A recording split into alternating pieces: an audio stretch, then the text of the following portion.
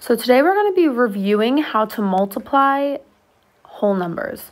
Now last year in 4th grade, you multiplied 3-digit by 1-digit numbers and 2-digit by 2-digit numbers. So we're going to review that really quickly. So let's look at this first problem. We have 8 times 6, okay? So 8 times 6 is 48. So we can write 48, all right? And then we can also fill in 48 in our problem, okay? So the 8 goes on the bottom, and the 4 goes above the ones place, okay? So that's our first thing. We did 8 times 6. Now we're going to do 6 again because 6 we're multiplying by all of those digits by 1, okay? But it's not technically 1. It's actually 6 times 10, and 6 times 10 is 60.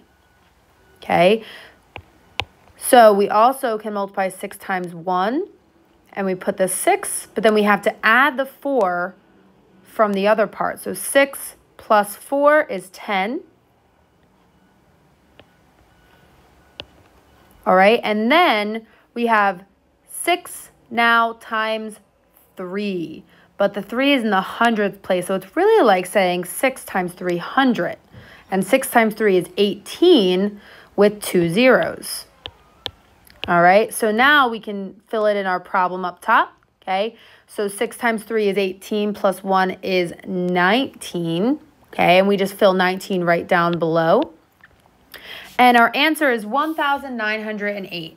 Now, I completed the problem at the top like how you learned last year, okay? By putting the numbers on the top and making sure to add them again. Down below, though, what I ended up doing, okay, I basically did partial products. So I multiplied the 6 times the 4, the 6 times the 10, and the 6 times the 300. And if I were to add all those together, I would get 1,908. All right, so let's look at the next problem, a 2-digit by a 2-digit number. The first thing we start with the 7 and the 4, okay? So the 7 and the 4, 7 times 4 is 28, okay?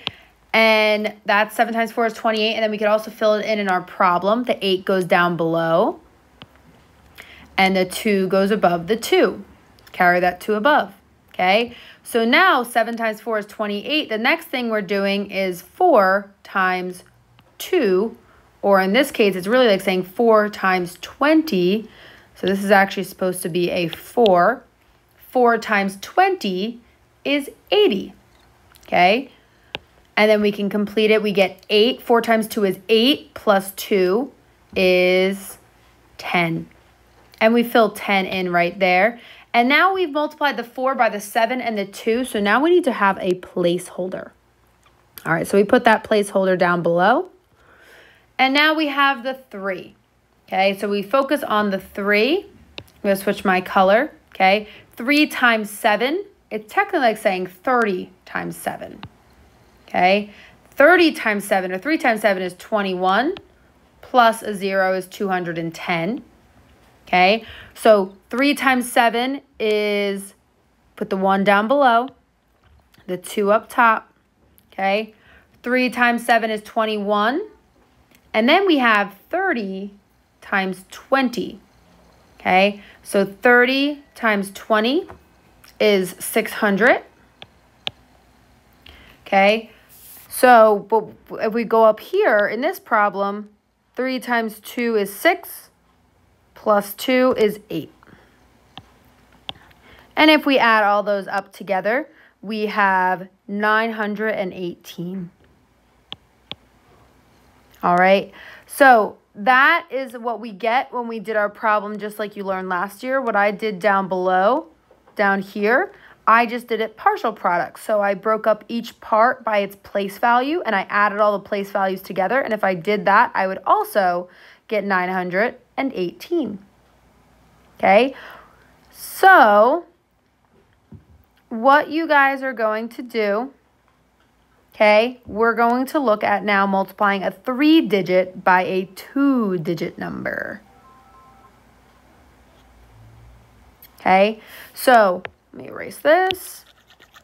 When we multiply a 3-digit by a 2-digit number, we need to have placeholders. How many? Usually when 3-digit by 2-digit, we really only need one placeholder. Okay, we need a placeholder because we are multiplying up to the hundreds place value. All right, so let's look at this first example. We have 257 times 36. So we start in the ones place. We multiply 7 times 6. 7 times 6 is 42. Okay, we put the 2 down below. And then we bring the 4 above the 5. That's where we put the 4. Okay, and now we've just done 7 times 6.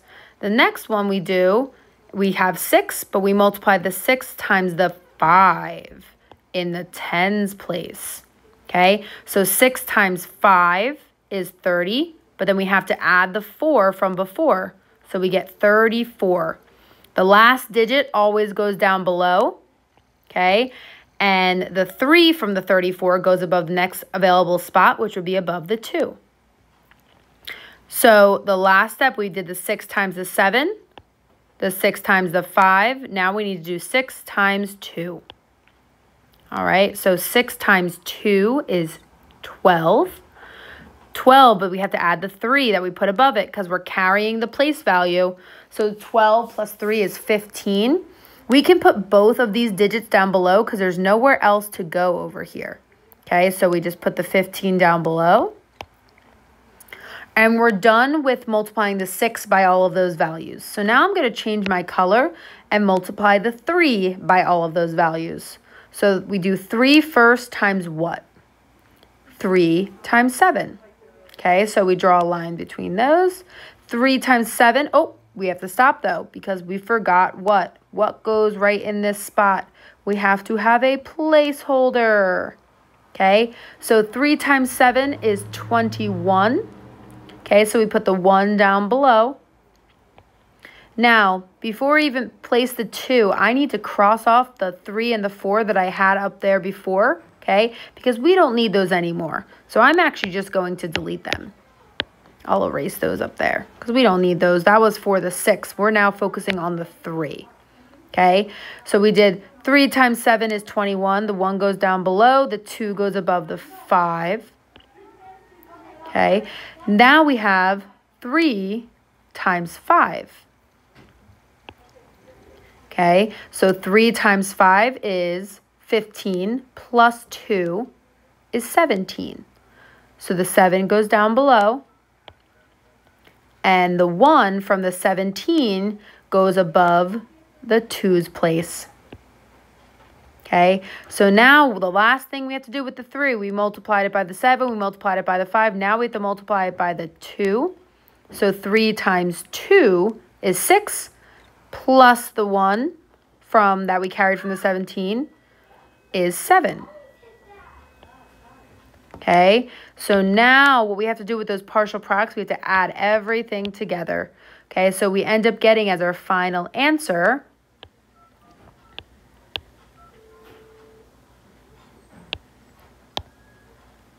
we end up getting 9,252. And that's our final answer. Okay, so again, taking your time with this. I like to use different colors to keep track of what I'm multiplying. Okay, again, just taking your time and making sure that you're multiplying all of the place values.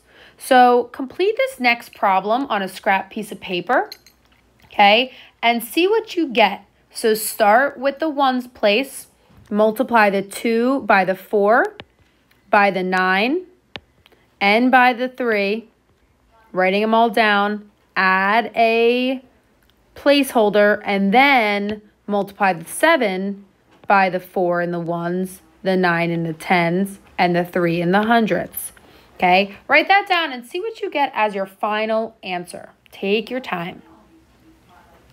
So, let's see. I'm going to do this kind of speed round, okay? The 4 times the 2 is 8, so I put 8 down below. I'm going to use green.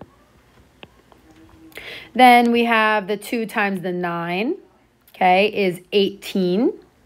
This is why it's important to know your facts, okay? And we carry that 1. Oop, I put the 1 around the wrong spot. You're putting on what you're going to be multiplying next. Now we have the 2 times the 3, which is 6. 6 plus 1 is 7. Okay, and we're done multiplying the 2 by all of these top values. Okay, we did the ones, the tens, and then the hundreds. So now we're going to move on to the 7. And I'm going to have my placeholder down below because now we're moving on to the 7, which is in the tens spot. So that's why we have that placeholder because we're shifting over a place. Okay, so I'm going to use blue. 7 times 4. That's what we're doing first. 7 times 4 is 28.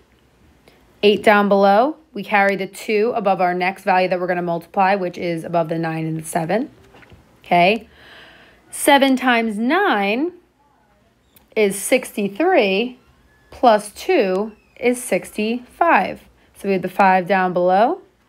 And the 6, now cross out that 1, we don't need that. It's now a 6, okay? So 7 now times 3 is 21.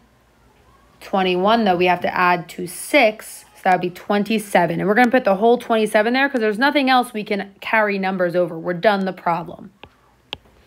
So we have to add all this together. Okay, and our final answer, if we add it all, making sure that we've done it properly,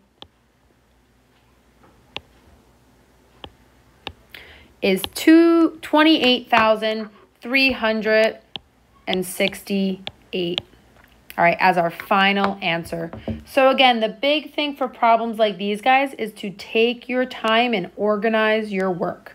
All right, so attached to this Edpuzzle is going to be a little review of all of these materials, a bunch of different practice problems. I am going to ask you to submit pictures of your work because if you're getting the answers incorrect, I can't help you if I can't see the work that you're doing. Okay, so you're going to be answering these problems and you're also going to be submitting pictures of your work, again, so I can see your work and help you out if you are getting anything incorrect. All right, take your time again. If you have any questions, please let me know and have a